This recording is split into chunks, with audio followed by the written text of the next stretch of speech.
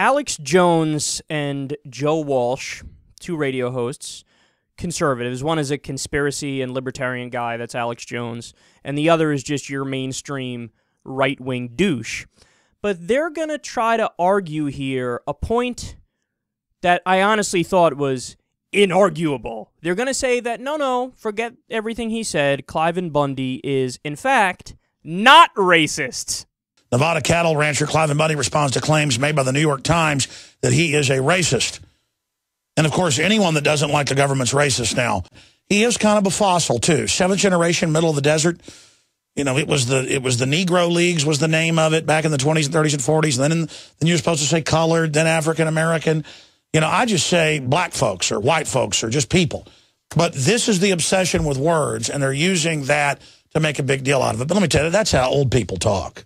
Jason Bullock, who just so happens to be an American who has more melanin in his skin than I do, who's black. And I don't know what he's going to say.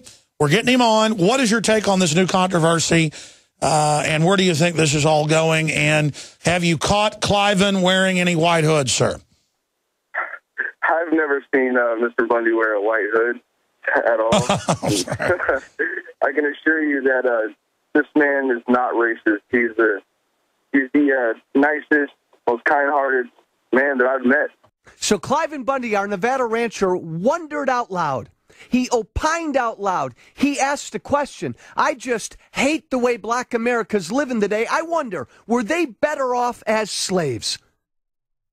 Were they better off picking cotton? They're just sitting around today in too many of our big cities. The New York Times breaks this story yesterday.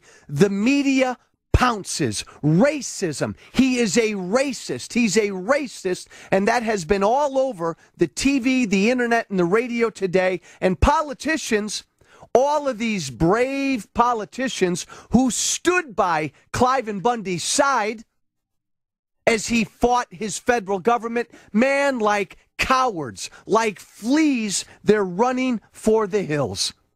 Because Cliven Bundy maybe made the mistake of just sort of weighing in on the state of black America today. Let me be clear about a couple of things, and I have waited purposely before weighing in.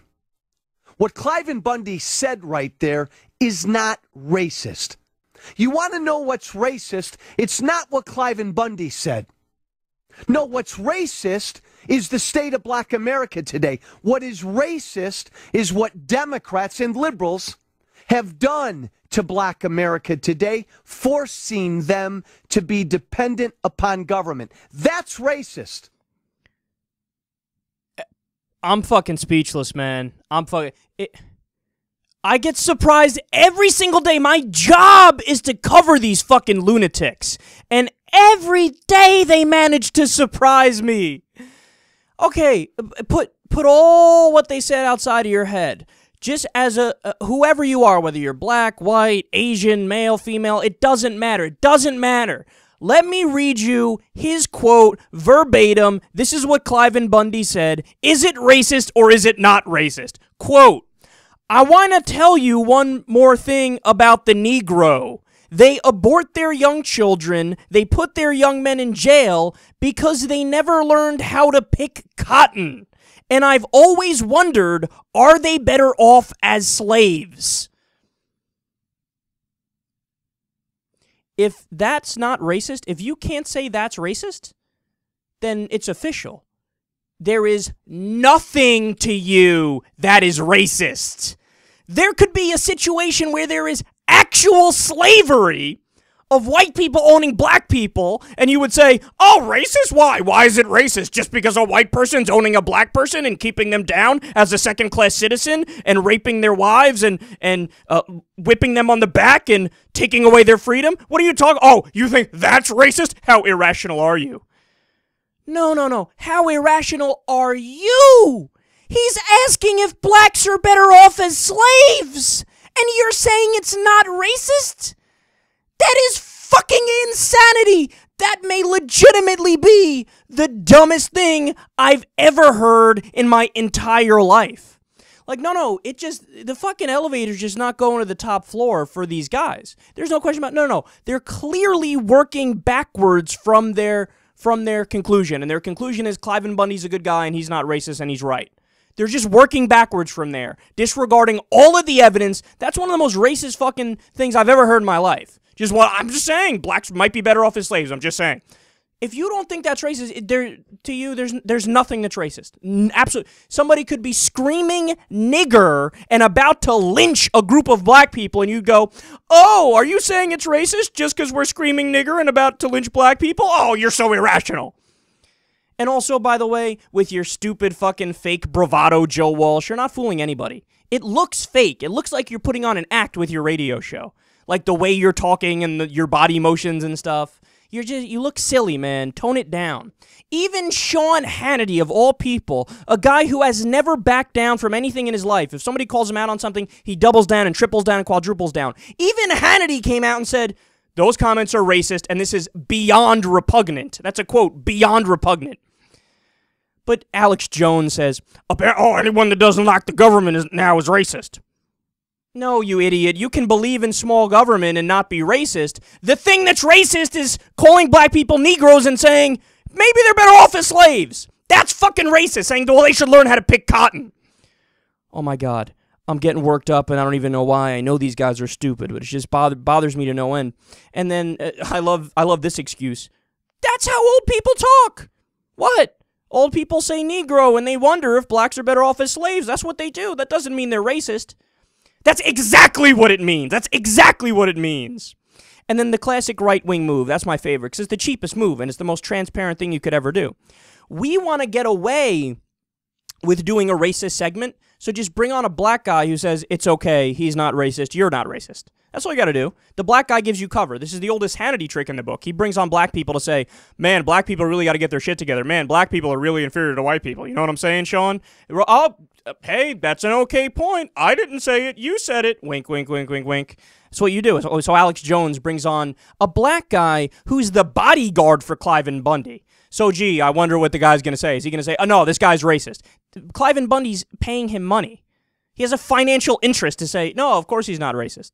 And he also, later on in the conversation, the black guy goes, oh, when this scandal broke, they came to me right away and said, we need you to talk and say Cliven's not racist.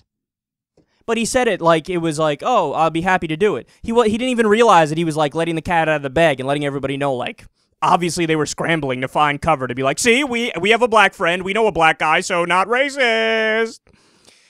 And then Joe Walsh. He's just asking a question. What's the problem? He's just asking a question. Could you imagine? It's so obviously racist, but just to use another example, this is like somebody saying, well, my opinion is that women are inferior and they should just be in the kitchen 24/7 and not have another option. Shouldn't they be like that? And shouldn't they only be in the kitchen? What? I'm just asking questions. Oh, are you saying that's sexist? It's not sexist. I'm just asking questions. It's another one of the oldest tricks in the book. Pose it as a question so you get away with driving home the point without just flat out saying it. And then, I mean, come on, man. Blacks are just sitting around. Walsh is being racist himself without even realizing he's being racist. Because he's like, what? All he's doing is pointing out the fact that black people are just sitting around.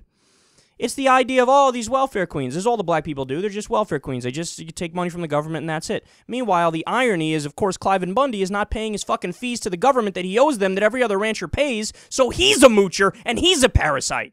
And also, white people use welfare more than black people. That's a fact. And also, Joe Walsh, what happened to, so taking money from the government, all of a sudden that makes you lazy and you're just sitting around? So I guess all those assholes on Wall Street are just sitting around, right? Taking the bailout money and then paying out bonuses and buying new corporate jets and remodeling their offices. Who gets a bonus after you bankrupted your company and you're getting a bonus from hardworking middle-class taxpayers? You're getting their money.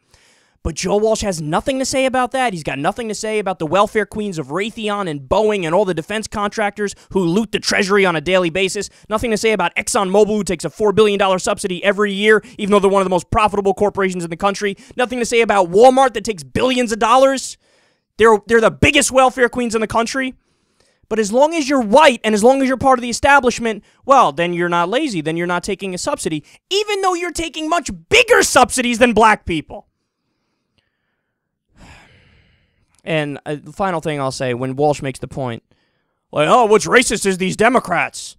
having good policies. Like, right, yeah, the social safety net is so racist. Giving people $1.30 a meal so that their kids don't fucking starve. If you think that's racist, you have some fucking problems in your head, son. Okay, I don't know what it is, the synapses aren't firing, the neurons aren't working, whatever it is, but if you can point at food stamps, if you can point at other social safety net programs, WIC, for example, for new mothers, if you could point at Medicaid, which is health care for people who make like $12,000 a year, if you point at that and say, that's a problem, I want to take that away, what you're saying is, I want people to starve and die in the street, and I want to put my middle finger up to anybody who's not already wealthy. So essentially what he's saying is helping out people who need help. That's racist. How do you even respond to that?